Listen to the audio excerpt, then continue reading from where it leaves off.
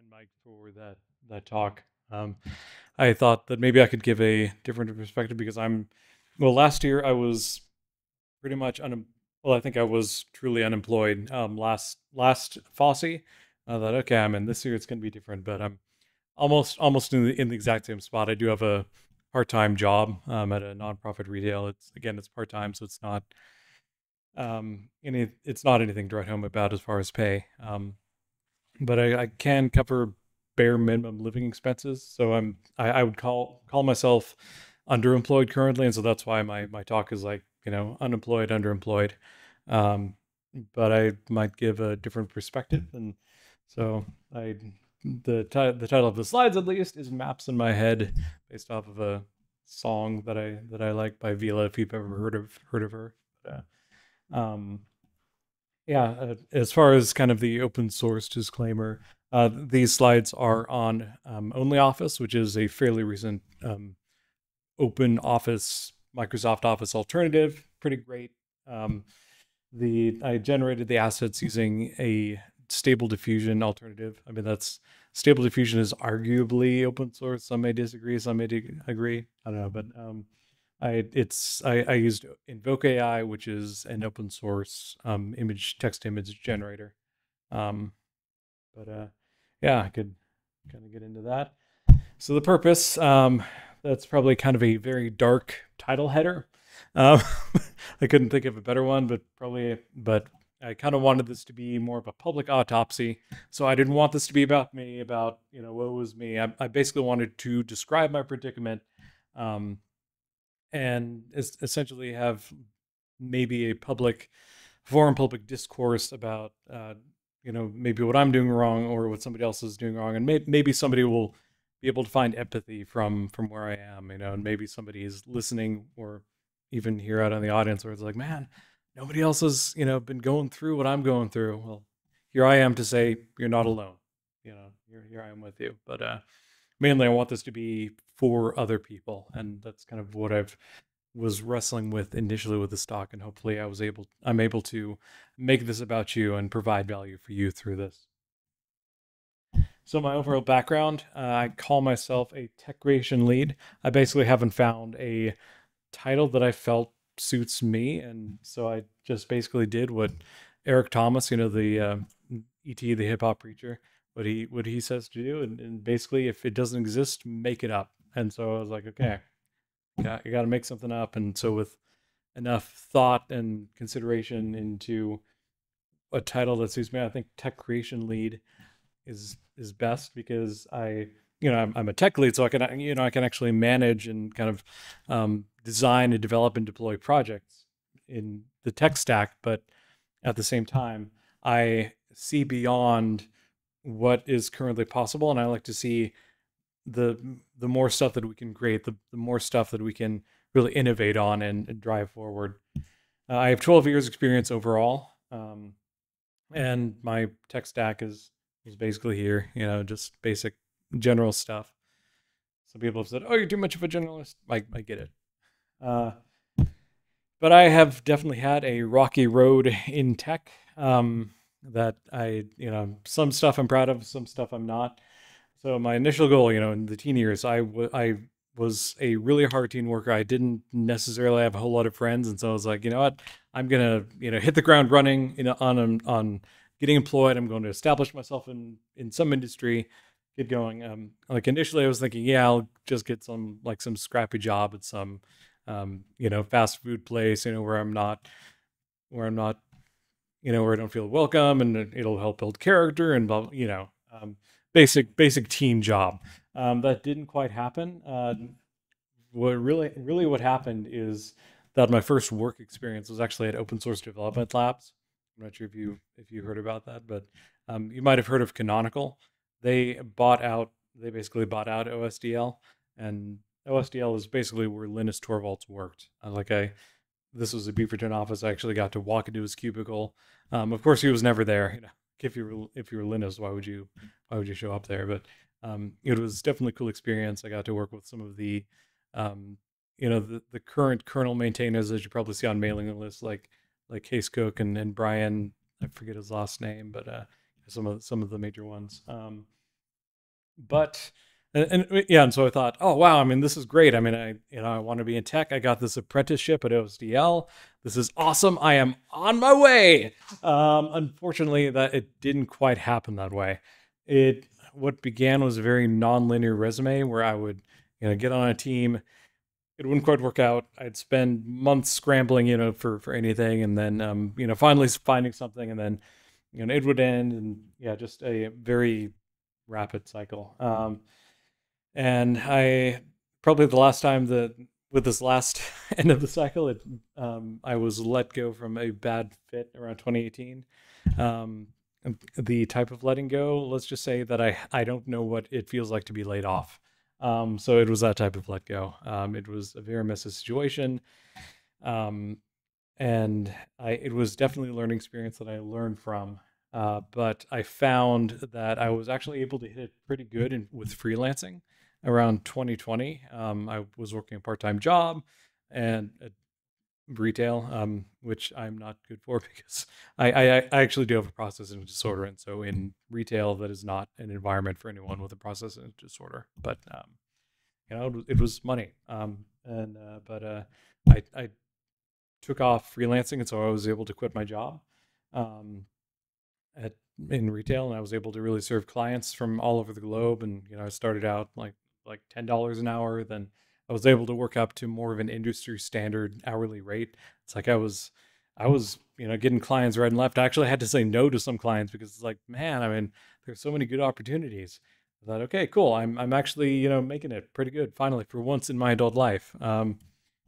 Unfortunately, that was very short lived. Probably about 2021, 2022, the clients dried up. The client pool dried up. I kept trying to get on the platforms that worked, like Upwork and Guru, and even like LinkedIn and mailing lists and stuff like that. And it was just really hard to find clients that wanted to go more part time for freelance. And I found too that because of the pandemic, people were more lower quality clients were coming on board, and so they were offering like, oh yeah, I can do it for like $20, and I or overseas clients for in countries where the cost of living isn't as high, and so I wasn't quite able to compete with that. um yeah, and so I've basically been looking for a way to join a team for the past 3 to 4 years.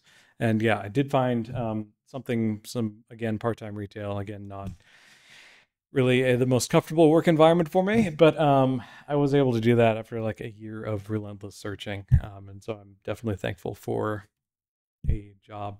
So what's working? What's not? What's working? I'm still giving the stock, right? So far I haven't found much that has worked. Um, but I have a long list of stuff that has not worked currently.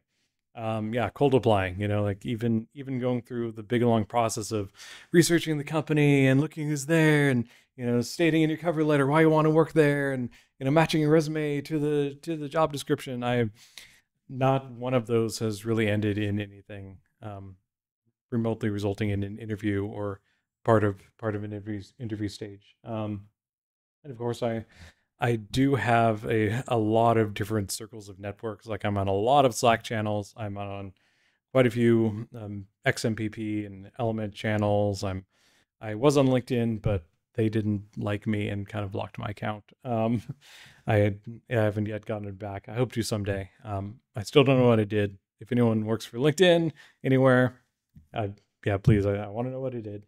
I Yeah, I have taken a cue from Gary Vee, who's kind of a business guru.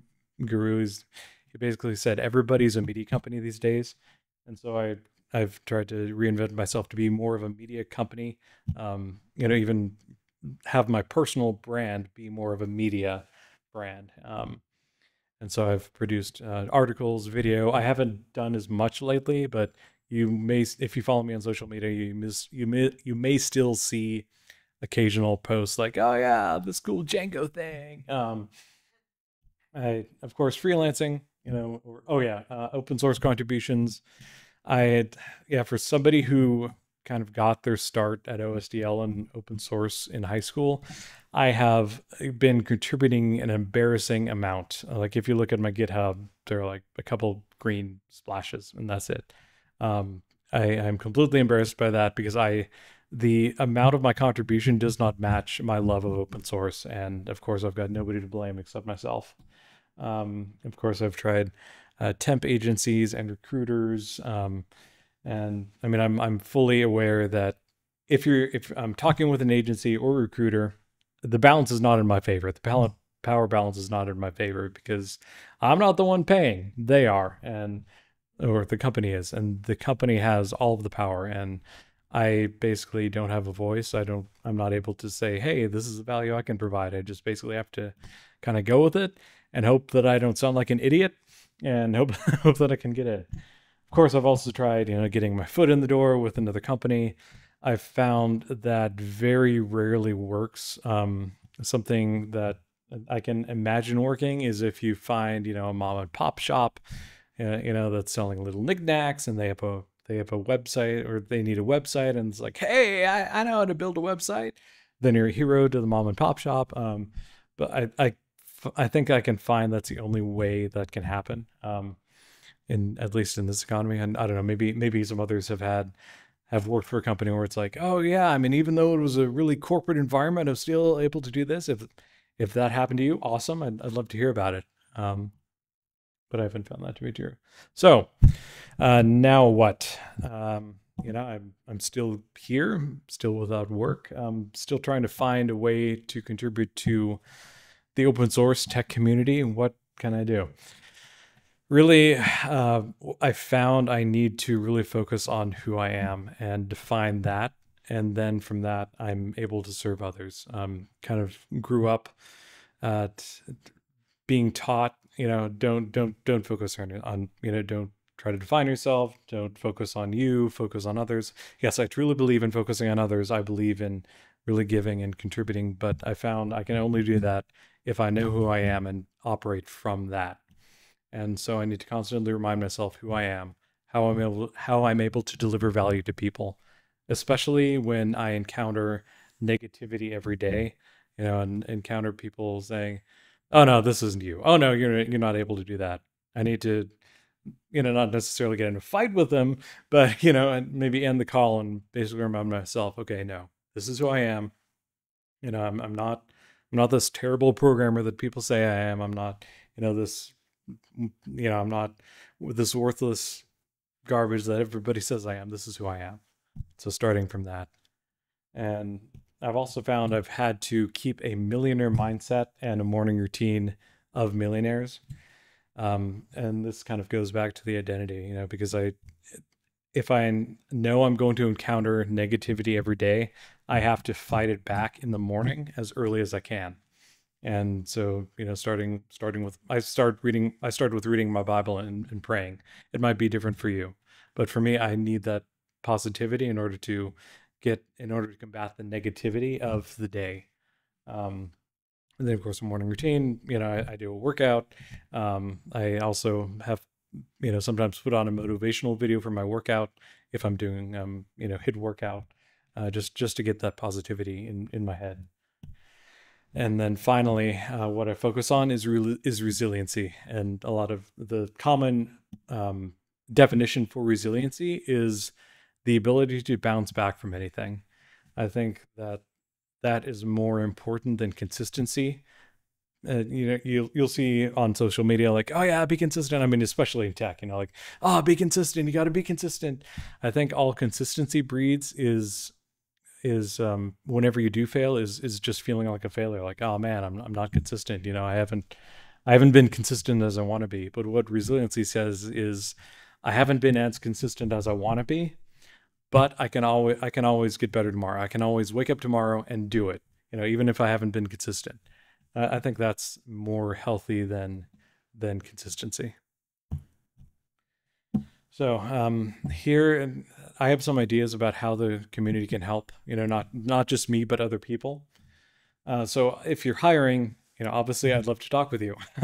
or if you happen to know like, oh yeah, my company's hiring. Yeah, I'd love to talk with you. I'm sure that there are others in the room that would love to talk too. And so during lunches, I suppose we just have one more lunch for the conference. But yeah, at lunches, yeah, don't be afraid to share that your company's hiring, or sharing the contact names with the hiring manager.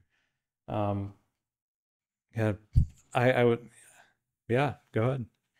Have you considered getting together with other people who have basically like the the other skills within a group and putting together a small co-op? Somebody who does the sales full time. Because one of the things when you're freelancing, you've got to sell yourself and you've got to do Yep. the work.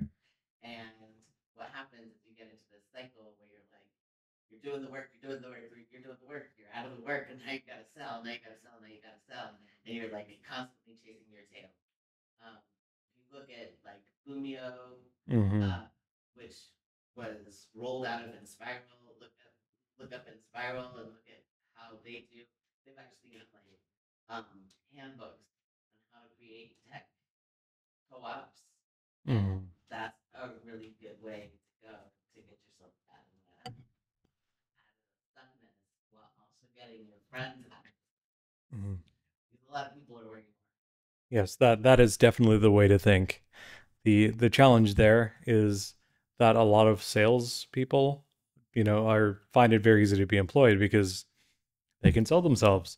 So if you do find somebody who is in sales or marketing and they are struggling, yeah, I mean, it may be that they aren't very good sales or marketers, and that it is a very good time, yeah, to do kind of a co-op. so what you're looking for in a salesperson is you're looking for somebody who's really good at sales, but is Mhm. really pissed off at how messed up the companies that they're working for are.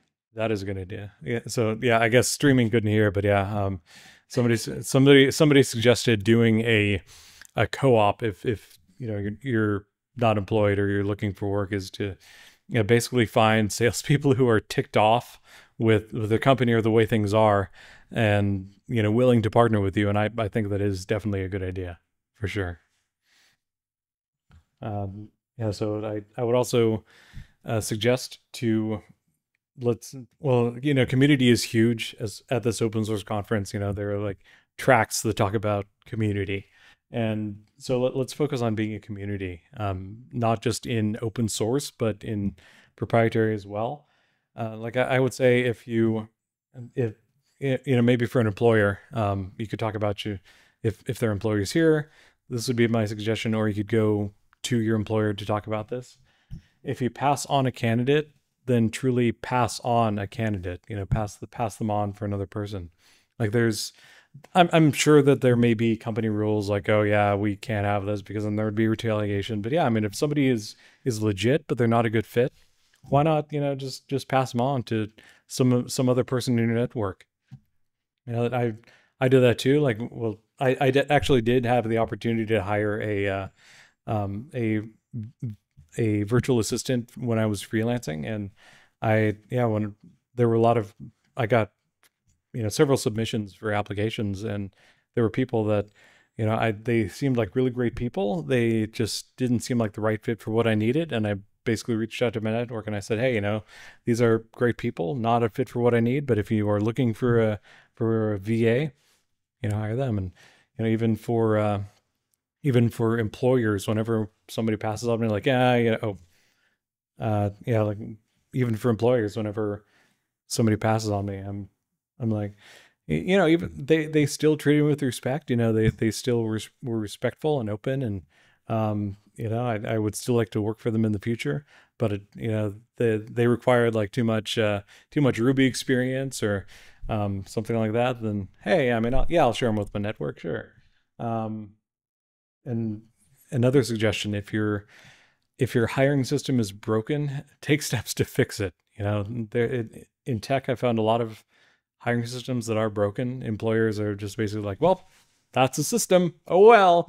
It's like, well, yeah, but systems can change, you know, and it's your company. You can change it, and I realize that not everybody has the power to, like, you might be, in some large conglomerate company, but yeah, if you're not finding a very healthy hiring system, change it, you know? And finally, not every hire has to be full time. Don't think that you have to bring on employees that are, that have this, great employment package and insurance, and maybe hire part time, like for just on a small project, because freelancers, they don't necessarily care about the full package. They just wanna help. Like for me, I mean, I just want to help. If I could do it for free, then I would. But I mean, I'd have to focus on paying the bills. And I want to end with kind of a greater future vision that I would like to share with you. Let's try to see if we can all envision this, not for ourselves, not just for ourselves, but for other people too. I'd like to, because I'm somebody with a huge imagination. I'm a dreamer, and so I'd like to kind of share this dream with you. A world in which everyone, no matter their skill set, background, or accomplishments, is able to work at a job where they not only feel like it's them, but where they feel empowered and valuable enough to give to others out of the abundance of their heart. And so that is the end. And if you want to follow me, then that is my main site. And I have a lot of socials down at the bottom, except for LinkedIn. Have you tried Hollywood? Try Hollywood. Yeah, I checked that out. I couldn't quite. Well, I initially liked them, but then they got into all sorts of weird stuff. I don't know. I might try them again. Yeah. What do you what? Oh. Um. Oh, so you don't want to scan it? Oh, okay. Well, no judgment again. But yeah, it's damn good. DAMNGOOD .tech. And Wouldn't it be nice if they fixed their hiring systems to not publish out a million jobs that they're not actually hiring for? Mhm. The same role in 10 different cities, even though there's only one role. Right. Oh, it's just maddening. Yeah. And half of them, I went through at least 4 interviews where I went through up to 3 interviews and then crickets. Like they didn't tell me I wasn't accepted. They didn't make a decision. I just got like one of them sent an automated email for a survey on their process. Yeah, let me fill out the survey about your interview process. It didn't tell me what happened in the end. Did somebody die? I never know. Yeah, I am working on a reverse job board potentially to, I mean, fix hiring. Yeah, I of course need to, focus on my current job, and also getting more stable in a better job. And so, I mean, it's kind of a side project for sure. But yeah, I am working on a solution.